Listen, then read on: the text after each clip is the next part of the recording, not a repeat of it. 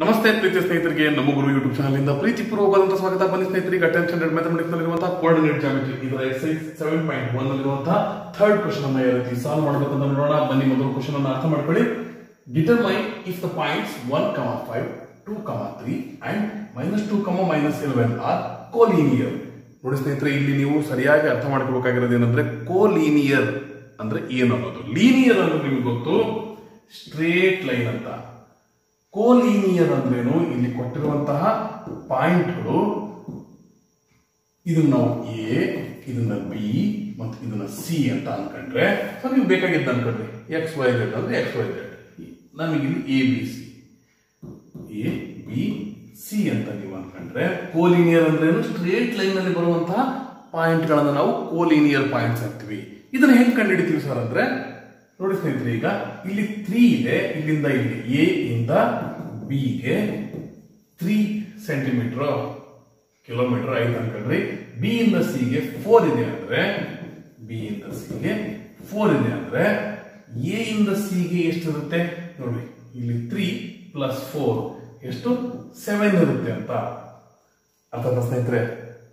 Straight line ಇತ್ತಂದ್ರೆ A B plus BC should be equal to AC. ಅರ್ಥ ಸ್ನೇಹಿತರೆ, ಈ ರೀತಿ ಇತ್ತಂದ್ರೆ ಇದನ್ನ ನಾವು ಕೋಲಿನಿಯರ್ ಅಂತೀವಿ, ಇಲ್ಲ ಅಂದ್ರೆ ಕೋಲಿನಿಯರ್ ಅಲ್ಲ ಅಂತ. ಇಷ್ಟ ಅರ್ಥ ಆಯ್ತಂದ್ರೆ ಬನ್ನಿ ನೋಡಿ, the sum of the lengths of any two line segments is equal to the length of the third line segment, then all 3 points are collinear. ನೋಡಿ, ಎರಡು line ಸೆಗ್ಮೆಂಟ್ಗಳು A B find out ಮಾಡಿದ್ವಿ ಮತ್ತು ಬಿ ಸಿ ಫೈಂಡ್ ಔಟ್ ಮಾಡಿದ್ವಿ. ಇವೆರಡನ್ನ some ಮಾಡಿದ್ರೆ ಅಂದ್ರೆ add ಮಾಡಿದ್ರೆ ಎಷ್ಟಿರುತ್ತೆ, A ಇಂದ ಸಿ ಗೆ ಥರ್ಡ್ ಲೈನ್ ಸೆಗ್ಮೆಂಟ್ ನ ಲೆಂತ್ ಈಕ್ವಲ್ ಇತ್ತಂದ್ರೆ ಅವುಗಳು ಒಂದೇ ಲೈನ್ ಅಲ್ಲಿ ಬರುವಂತ ಪಾಯಿಂಟ್ಸ್ ಅಂತ ಅಥವಾ ಕೋಲಿನಿಯರ್ ಅಂತ. ಲೆಟ್ ಅಸ್ ಕನ್ಸಿಡರ್ ಈ ಪಾಯಿಂಟ್ ಅಲ್ಲಿ ಏನಂತ, A 1, 5 and B 2, 3 and C -2 ಮತ್ತು -11. ಈಗ ನಾವು ಒಂದೊಂದಾಗಿ ಇವು ಎರಡು ಪಾಯಿಂಟ್ ಗಳ ಮಧ್ಯೆ ಇರುವಂತಹ ಡಿಸ್ಟೆನ್ಸ್ ಅನ್ನು ಫೈಂಡ್ ಔಟ್ ಮಾಡೋಣ. ನಂತರ ಇವೆರಡು ಪಾಯಿಂಟ್ ಗಳ ಮಧ್ಯೆ ಇರೋ ಡಿಸ್ಟೆನ್ಸ್ ಅನ್ನು ಫೈಂಡ್ ಔಟ್ ಮಾಡೋಣ. ನಂತರ ಎ ಇಂದ ಸಿ ಇರುವಂತಹ ಡಿಸ್ಟೆನ್ಸ್ ಅನ್ನ ಫೈಂಡ್ ಔಟ್ ಮಾಡೋಣ. ಇದರ ಡಿಸ್ಟೆನ್ಸ್ ಮತ್ತು ಇದರ ಡಿಸ್ಟೆನ್ಸ್ ಎರಡನೇ ಆಡ್ ಮಾಡಿದ್ರೆ ಎ ಇಂದ ಸಿ ಬರುವಂತ ಡಿಸ್ಟೆನ್ಸ್ ಈಕ್ವಲ್ ಇತ್ತಂದ್ರೆ ನಾವು ಈ ಮೂರು ಪಾಯಿಂಟ್ಗಳು ಒಂದೇ ಲೈನ್ ಅಲ್ಲಿ ಬರ್ತವೆ ಅಥವಾ ಕೋಲಿನಿಯರ್ ಅಂತ ಹೇಳ್ಬೋದು. ಬನ್ನಿ ಸ್ನೇಹಿತರೆ, ಮೊದಲಿಗೆ ಎ ಮತ್ತು ಬಿ, ಎ ಬಿ ಯನ್ನ ಫೈಂಡ್ ಔಟ್ ಮಾಡೋಣ. ಇದನ್ನ ನಾವು ಯಾವ ಫಾರ್ಮುಲಾದಿಂದ ಫೈಂಡ್ ಔಟ್ ಮಾಡಬಹುದು, distance ಫಾರ್ಮುಲಾದಿಂದ. Distance formula is equal to under root x2 minus x1 whole square plus y2 minus y1 whole square. ನಾವು a ಮತ್ತು b ಅನ್ನು ಫೈಂಡ್ ಔಟ್ ಮಾಡ್ತಿದೀವಿ ಅಂದ್ರೆ, ನಾವು let us consider ab.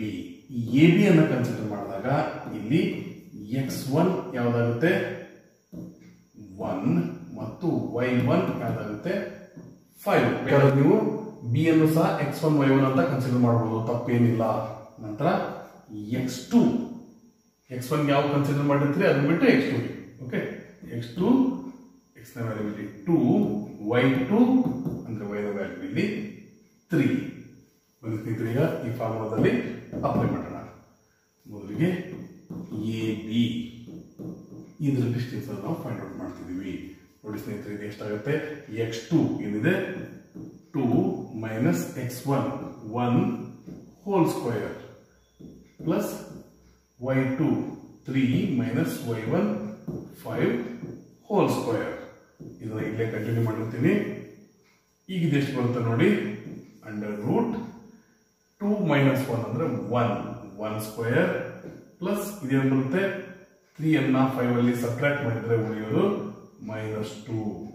Bigger number sign minus ಇದೆ, ಹಾಗಾಗಿ -2 square is equal to under root 1 square ಅಂದ್ರೆ 1 plus 2 square ಅಂದ್ರೆ 4. ಹಾಗಾಗಿ ಎಷ್ಟು ಬಂತು, ಅಂಡರ್ ರೂಟ್ 5 ಬಂತು. ಇದ್ರ ನಂತರ ನಾವು ಇದೇ ರೀತಿ ಬಿ ಸಿ ಅನ್ನು ಸಹ ಫೈಂಡ್ ಔಟ್ ಮಾಡೋಣ. ಬಿ ಸಿ ಅನ್ನ ಫೈಂಡ್ ಔಟ್ ಮಾಡಿದ್ರೆ ಈ ಬಿ ಸಿ ಇದರಲ್ಲಿ ಇದನ್ನು ನಾವು x1 y1 ಇದನ್ನ x2 y2 ಅಂತ ಕನ್ಸಿಡರ್ ಮಾಡೋಣ.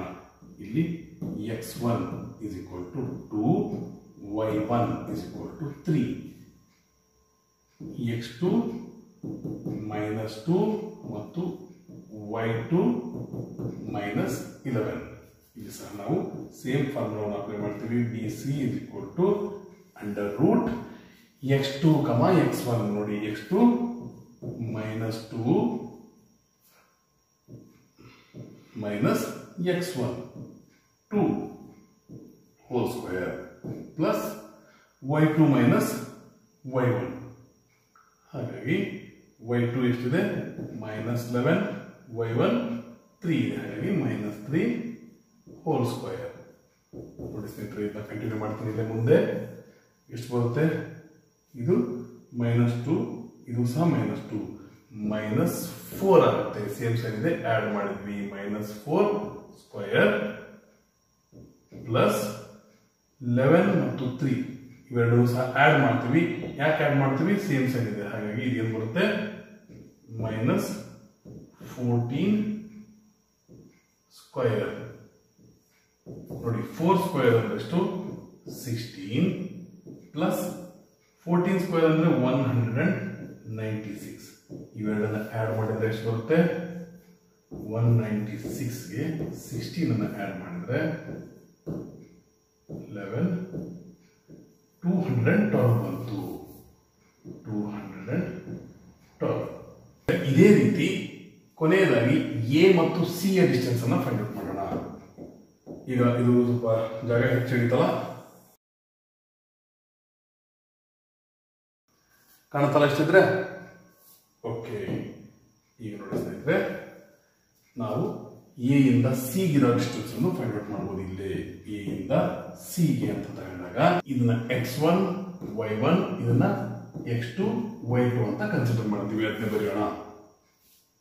x1 is equal to 1, y1 is equal to 5. ಅದೇ ರೀತಿ x2 is equal to -2 and y2 is equal to -11. ಈಗ ಈ ಸಿಗೆ ಡಿಸ್ಟೆನ್ಸ್ ಫಾರ್ಮುಲಾವನ್ನು ಅಪ್ಲೈ ಮಾಡೋಣ. ನೋಡಿ ಸ್ನೇಹಿತರೆ, ಡಿಸ್ಟೆನ್ಸ್ ಫಾರ್ಮುಲಾವನ್ನು ನಾವು ಎ ಸಿಗೆ ಅಪ್ಲೈ ಮಾಡಿದಾಗ x2 - x1 ಅಂದ್ರೆ x2 -2 minus x1 ಅಂದ್ರೆ 1 ಸ್ಕ್ವೇರ್, ನಂತರ ಪ್ಲಸ್ y2 minus y1. ನೋಡಿ y2 ಏನಿದೆ? -11 ಮೈನಸ್ ಇದು y1 5 ಇದೆ ಹೋಲ್ ಸ್ಕ್ವೇರ್. ಇದನ್ನ ನಂತರ ಇಲ್ಲೇ ಇದನ್ನ ಕಂಟಿನ್ಯೂ ಮಾಡಿರ್ತೀನಿ. ಅಂಡರ್ ರೂಟ್ -2 ಮತ್ತು -1 ಸೇಮ್ ಸೈನ್ ಇದಾವೆ, ಆಡ್ ಮಾಡ್ತೀವಿ. -3 ಬಂತು, -3 ಸ್ಕ್ವೇರ್. ನಂತರ ಪ್ಲಸ್ ಬರದೆ ಇಲ್ಲಿ ಸೇಮ್ ಸೈನ್ ಇದೆ, ಆಡ್ ಮಾಡ್ತೀವಿ. 11ಗೆ 5 ನಾವು ಆಡ್ ಮಾಡಿದ್ರೆ 16 ಬಂತು. ಎಂತ 16? -16 ಹೋಲ್ ಸ್ಕ್ವೇರ್. ನಂತರ ಇಲ್ಲೇ ಇದನ್ನ ಕಂಟಿನ್ಯೂ ಮಾಡೋಣ. ನೋಡಿ ಸ್ನೇಹಿತರೆ, ಈಗ -3 ಸ್ಕ್ವೇರ್ ಅಂದ್ರೆ 9 ಪ್ಲಸ್ -16 ಸ್ಕ್ವೇರ್ ಅಂದ್ರೆ 256. ಈಗ ಇವೆರಡನ್ನೂ ಸಹ ನಾವು ಆಡ್ ಮಾಡೋಣ. ಆಡ್ ಮಾಡಿದಾಗ ನಿಮ್ಗೆ ಬರೋದೆಷ್ಟು?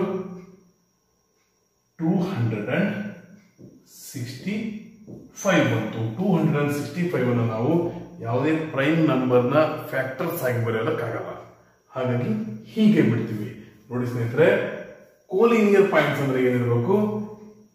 A B plus B C is equal to A C. ಈ ರೀತಿ ಇರಬೇಕು. ಅಂದ್ರೆ ಇಲ್ಲಿಂದ ಇಲ್ಲಿಗೆ ಎ, ಇದು ಬಿ, ಇಲ್ಲಿಂದ ಇಲ್ಲಿಗೆ ಸಿ ಅಂತ ಇದ್ರೆ ಇವೆರಡನ್ನು ಆಡ್ ಮಾಡಿದ್ರೆ ಇಲ್ಲಿಂದ ಇಲ್ಲಿಗಿರುವಂತ ಡಿಸ್ಟೆನ್ಸ್ ಈಕ್ವಲ್ ಇರಬೇಕು. ಹಾಗಿದ್ರೆ ಸ್ಟ್ರೇಟ್ ಲೈನ್ ಇದಾವೆ ಅಂತ ಅರ್ಥ. ಆದ್ರೆ ಇಲ್ಲಿ ಎ ಬಿ ಎಷ್ಟಿದೆ? √5 ಇದೆ. ಬಿ ಸಿ ಎಷ್ಟಿದೆ? √212 ಇದೆ. ಇವೆರಡನ್ನು ನಾವು ಆಡ್ ಮಾಡೋದಕ್ಕೆ ಬರಲ್ಲ. ಆಡ್ ಮಾಡಿದ್ರೆ √265 ಬರಂಗಿತ್ತಂದ್ರೆ ಇವು ಕೋಲಿನಿಯರ್ ಅಂತಿದ್ವಿ. ಆಡ್ ಮಾಡಕ್ಕೆ ಬರಲ್ಲ ಅಂದ್ರೆ ಇವು ಕೋಲಿನಿಯರ್ ಅಲ್ಲ, ಅಂದ್ರೆ ಸ್ಟ್ರೇಟ್ ಲೈನ್ ನಲ್ಲಿ ಬರುವಂತ ಪಾಯಿಂಟ್ಸ್ ಅಲ್ಲ. 1,5, 2,3 ಮತ್ತು -2, -11 ಇವು ಸ್ಟ್ರೇಟ್ ಲೈನ್ ನಲ್ಲಿ ಬರುವಂತ ಪಾಯಿಂಟ್ಸ್ ಅಲ್ಲ.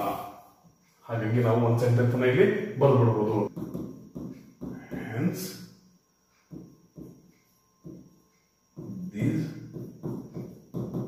points are not collinear. ಇಲ್ಲಿಗೆ ಈ ಕ್ವಶನ್ ಸಾಲ್ವ್ ಆಯಿತು. ಮುಂದಿನ ಎಪಿಸೋಡ್ ಅಲ್ಲಿ ಮುಂದಿನ ಕ್ವಶನ್ ಸಾಲ್ವ್ ಮಾಡೋದನ್ನು ನೋಡೋಣ. ಇಲ್ಲಿವರೆಗೆ ನೋಡೋದಕ್ಕೆ ಧನ್ಯವಾದಗಳು. Take care, be happy, bye.